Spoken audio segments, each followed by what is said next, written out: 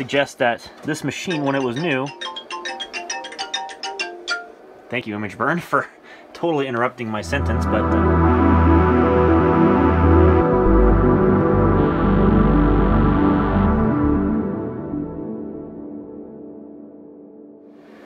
Good day, folks. Jordan here with a hopefully interesting video for you all to watch. Now, this is, of course, Image Burn, but that's not going to be the subject of today's video, although it does play a crucial role. The subject of today's video is, of course, going to be the more interesting thing on the floor here. This is a Dell OptiPlex GX240 computer. Now, this is one of the ones that I got from the palette, in quote marks, of 7 that I got in my last video, which, if you haven't already watched that, there will be a card up there for those who want to go and watch it. Now, this machine is one of the functional units that is complete, and I did add a hard drive, although rather sneakily I took the drive out of my complete GX150 Pentium 3 and I put it into this because I do intend on putting a larger hard drive in the GX150. So this one has the 10 gig out of the GX150, although I'm not sure if it'll stay in there or not because, you know, it is quite small for a Pentium 4 computer, but really considering what you'll soon see for the CPU on this thing, it really is kind of iffy, but that's beside the point. The point of this video is the fact that I wanted to put an operating system on the system, and as a matter of fact, the license on the top suggests that this machine, when it was new... Thank you, Image Burn, for totally interrupting my sentence, but anyway, as I was going to say, the top license here suggests that this machine, when it was new, shipped with Windows NT Workstation 4.0, and obviously I don't care if you take the license here, but one thing that's interesting is the layout of the key looks awfully familiar to that of a Windows 2000 or Windows XP license, and you'd be absolutely right. Turns out this machine was so late in the life of NT that you actually could, in fact, order the system, which was made in around 2001, with NT4 if you were early enough to the case, even though the system is designed to run Microsoft's own Windows XP. So that makes it very interesting. Now, this machine, when it was new, shipped with a 1.7 gigahertz Pentium 4, 128 megs of RAM. Don't know how much of a hard drive capacity it would have had when it was new, but I put in a 10 gig just because that's what I had lying around. And this one, I believe, has the 16 megabyte ATI Rage 128 Ultra graphics card. They either came in a 16 or a 32 meg flavor. Of course, this is the 16 meg flavor that it has in there because it doesn't have the additional RAM chips. And also another cost-cutting measure is that it's only got a CD-ROM drive.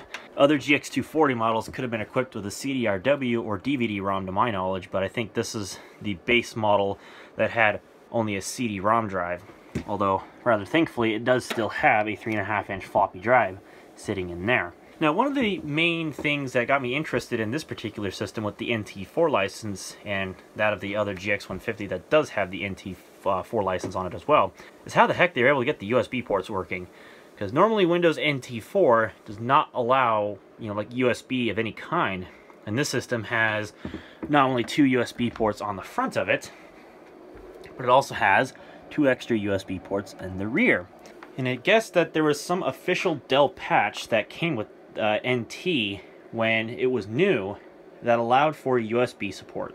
I don't know how well, but considering that these systems were some of the very first to include USB 2.0 support, my guess is that they just installed the chipset driver, which installed the hotfix in the process. Not quite sure how that's supposed to work, but that's what I can think of. So anyway, yeah, so we're gonna go ahead and pop the CD in. Now, I had to install Ultra ISO to modify this particular NT4 disk image to include some updates. For example, the Internet Explorer 6 package, the last security hotfix, and of course Service Pack 6A.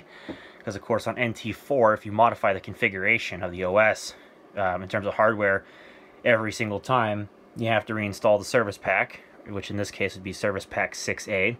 Plus, I just wanted to make sure that the disk image had the Service Pack on there, so that way when I do install it, I can then install the Service Pack if it's not already installed, which I might just do regardless, just to make sure that it's installed. So I've also made a driver CD, which includes all the NT4 drivers from Dell's website, which is nice to see. So we can actually go ahead and install Windows NT 4.0 on this computer, hopefully. I can't cross my fingers because, of course, I'm holding a CD, so oops. So I'm going to go ahead and shut down the big old gaming PC so that way we get a little bit quieter background here whenever it decides it wants to shut down, because of course it takes forever to shut down sometimes. I don't know why, but that's just how Windows 10 is. So now we can go ahead and turn the TV off. I was going to use the TV for this, but the reaction time is a little too long, so I'm going to just use this Dell LCD over here. This is also one of the ones that I've not tested yet, so it's ought to be interesting to figure out how well this is going to work. So what I need to do real quick is I need to transfer the power cord over from this system to this one. And assuming that I get the orientation of the cord right, yep, it just did its power on self-test cycle there when you first plug in the power. And I'll turn it on here. I also did get the latest BIOS for the system, so when we get into Windows NT, we'll actually update the BIOS as well. This panel's in much better condition than the last one I used in the last video. This one looks to just have a dim backlight at the top, but that's not a real big deal. This has got no press marks in the panel, which is nice to see. So the system, like I mentioned, is a Pentium 4 1.7 gigahertz, which at its time, which would have been late 2001, when you can still buy a Pentium 3, this would have been their top-of-the-line-ish CPU. Now, of course, the Pentium 3 was still pretty good at the time of this machine's manufacture. So the Pentium 4, actually, shares a lot with the Pentium 3 in the cache memory department. So this is a very, very early Pentium 4, because my GX150 was made around the same time as this GX240. Probably because the GX100 series was the lower-end entry model OptiPlex, and the 200 series in the time was their higher end one, which makes no sense to me in favor, because of course the fact that the 150 was designed for 2000 ME or 98 or NT4, whereas this one was designed for XP. So I don't know, I'm bad at explaining things, but you can kind of get an idea. So anyway, so let's see, let me make sure the hard drive is detected properly, and it is. It's a 10 gig Western Digital and it works just fine. One downside of using this Pentium 4 is that the FSB is actually slower than that of a Pentium 3 933 MHz, which is in my GX150, for example. So despite the clock speed being higher, I'm not convinced that the throughput of data performance is going to be any greater on this system because of that reduced bus speed from 133 to 100 based upon the Pentium 3s of the time. We also have 128 megs of RAM running at 133 megahertz, and they say AGP aperture. I'm not sure what the point is of this because there's nothing different about it, so I don't know what the point of that toggle is there for. So, without further ado, let's go ahead and, assuming that the CD-ROM drive works because I've not tested it yet, we will go ahead and pop it in, and we will let it boot up.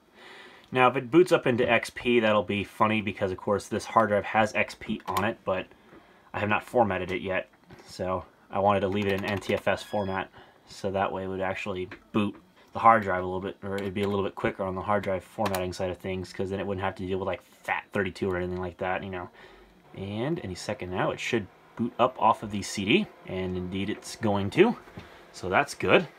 Windows NT setup. Now, I'm sorry that I don't have any kind of direct capturing ability with this computer or any computer in general. That's my apology. I don't have a capture card yet, but it is what it is. Let's see, CD-ROM is doing some curious things, isn't it? I guess it's loading all the individual drivers now, as you can see. So I will be back once this boots up. Alrighty, so here we are at the setup program for NT4. It has picked up the IDE controller, that is nice. Setup has determined that one of your hard drives has more than 1024 cylinders, so you cannot use the MS-DOS format. That's fine. I gotta page down all the way to the bottom and press F8. This is a uniprocessor PC. That is correct. This is not a hyper-threaded computer, so I don't have to do that. We'll just do auto detect. That's fine. XT-AT or enhanced keyboard. Microsoft mouse, port mouse. That's not correct. Let's see, we're gonna do,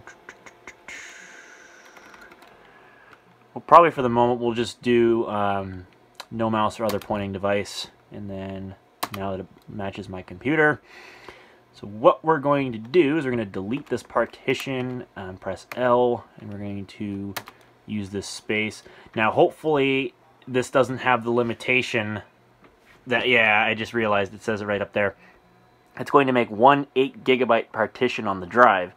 That is a downfall of NT4, is that because of the way the NT file system worked at the time, it's limited to 8 gig drives, or sorry, 8 gig partitions, because hard drives at that time, they were not big enough to meet the demand of the NT file system's maximum disk capacity at the time. So unfortunately, we have to make a smaller than 8 GB partition for the boot partition because it is that large. So what we're going to have to do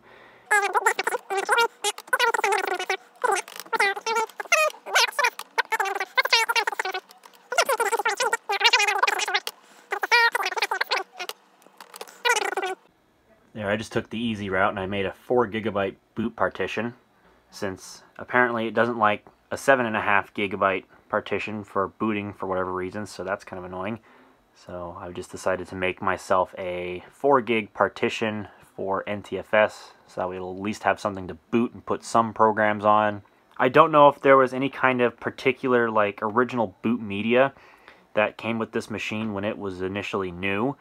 That contained a special version of NT 4.0 setup here at text-based setup that allowed you to use a boot partition larger than 4 GB or something or another on a system like this, which initially shipped new with NT4, or if it was already partitioned like that from the factory, and then the initial setup from the original equipment manufacturer disk actually already did that for you. I'm really not sure. Somebody would have to give me some more insight on that, because I think that's quite interesting. Or I think that would be quite interesting. I mean, that's just me.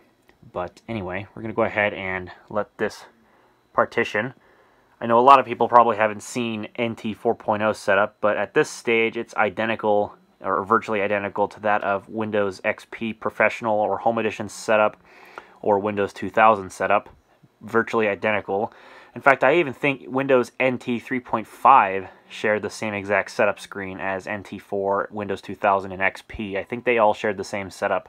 So if you've seen one of these, you've seen them all basically, except for Windows 9X's setup. So of course that's different. So anyways, this thing is about to get started with copying files. So I'm going to see if there's any other conflicts in setup that I need to film. And if not, well, you'll see me at the login screen of Windows NT4. Oh yeah, one thing you got to watch out for, because of course this is a workstation operating system, and they might have like RAID disks or something like that, large or very full hard drives. They want to do like an exhaustive secondary examination of the drives. I'm going to skip this because I only have the one drive, so that's fine. But just watch out for that in case you're flying through the setup and you're wondering why it's taking so long. Well, you got to watch out because it'll probably do a disk check if you're not paying attention. So beware. So here we go. So this is something you got to watch out for when you're installing Windows NT. It initially installs itself as a FAT file system, and then post setup on the text mode, it'll actually convert to NTFS. So you have to watch out for that. But really that's kind of a nitpick, because Windows 2000, I think when you're upgrading, it does the same thing or something similar. I think obviously if you're upgrading from Windows 9X, you got to watch out because it'll convert from FAT to NTFS if you opt to do that. But in this case, it initially installs as FAT and then converts to NTFS. I'm not sure if that's a byproduct of Windows 95 or what, but I'm not sure, you know, what really causes it to do that. But whatever. It looks as if it's fine now, so I'm going to go ahead and do an auto. Typical, because there is no device drivers installed. So that's why they failed. Go figure. Gonna do the 3-finger salute to boot this thing up, and then type in my lovely administrator password.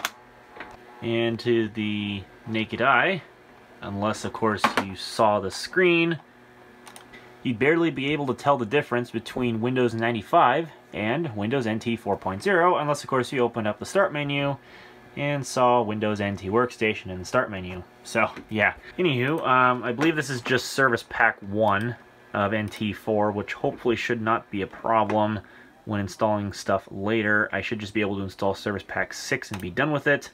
Of course, application performance is going to be maximum. I believe, let's go to Device Manager and let's see.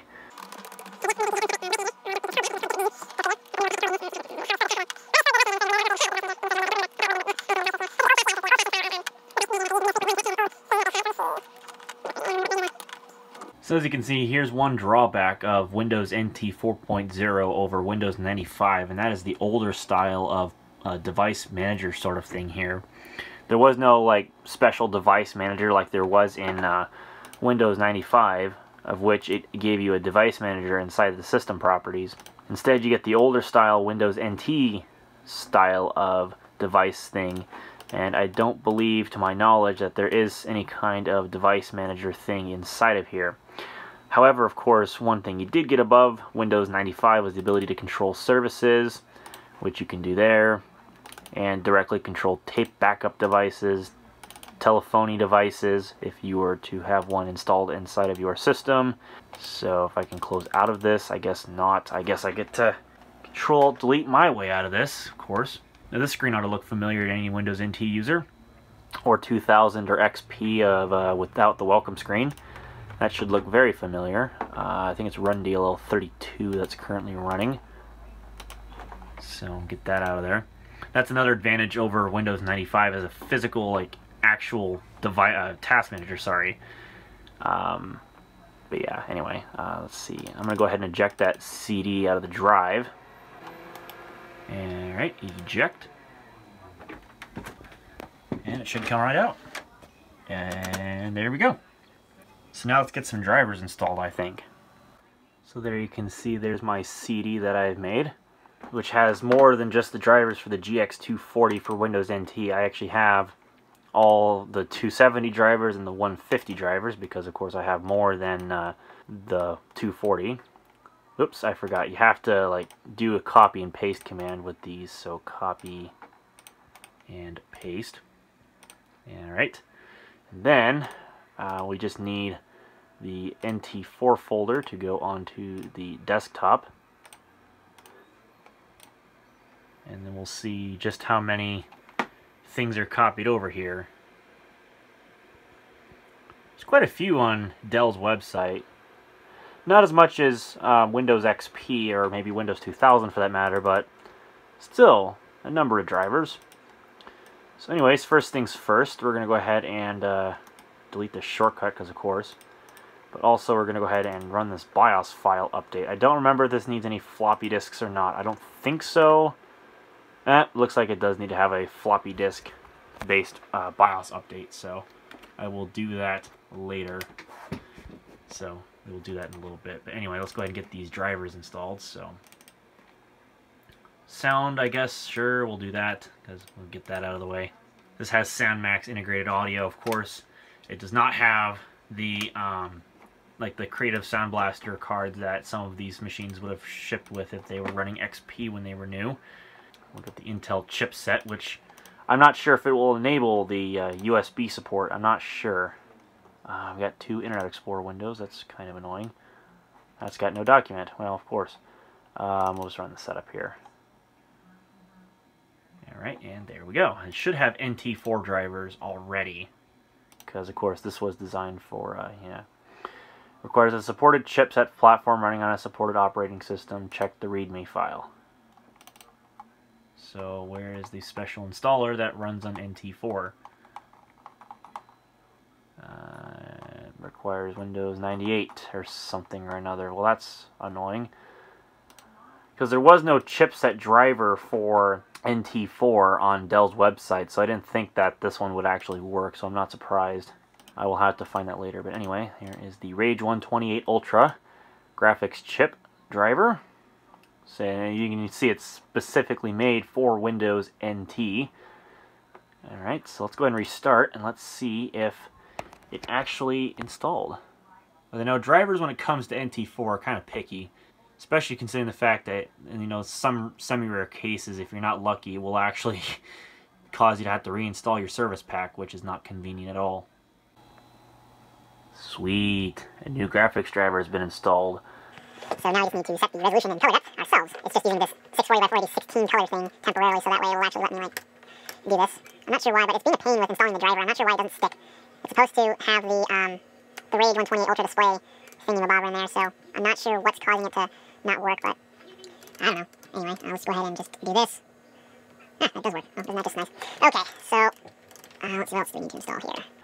Ultra ATA storage, yeah, that probably be a good idea. Make sure that the disk is being properly recognized. Okay, so installing on Windows NT. I might have had to do this with the chipset, I think. So we're going to open, and hopefully this actually installs, unlike the chipset.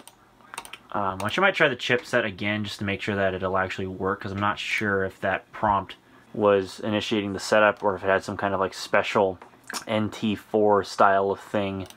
So I'm not sure what's up with that, but this is an INF update, which is designed for XP 2000 ME 98 2nd edition and 95 OSR 2.1. So I don't think this is going to work either, but it's worth a try. Alright, so you just need to press install now, open, and maybe it might work. This is an older utility, so I'm not sure. Here's the README, which is talking about what OS is it supposed to work on. And it requires a supported chipset platform running on a supported operating system. That's not surprising to see, because of course I was expecting that to do that. And this would be the networking, which it looks to need the driver to, so we'll go ahead and do that. So as it turns out, I actually had to install Service Pack 6 before I could actually get the display adapter to work, because as you can see now, it's working properly. So woohoo! So now I can actually set true color at 1024 by 768, and bada boom bada bing, native resolution of the display, which looks really freaking sharp and really good. So I'd say that is a success in my book. So I don't know if there's anything else that I needed to install other than the BIOS, but we'll go ahead and we'll get this security update done, and we'll get Internet Explorer 6 installed, and then this thing will be a perfect running-ish, to some extent, Windows NT 4.0 system, complete with sound, networking, working graphics, and all that stuff. So sweet. So this is apparently a file that allows USB support on Windows NT, which also includes a USB, whoops, it's not focused, USB mass storage device driver. So hey, that's pretty cool. So we don't need the actual like device driver for this Vista imaging USB camera. But we need the mass storage device driver, the USB HID, and the USB stack. We probably should let all that install, and then that should allow for maybe some kind of USB support inside of NT4. You know, I don't know, but we'll find out. And would you look at that, we have a USB icon in the status tray, or the system tray, sorry.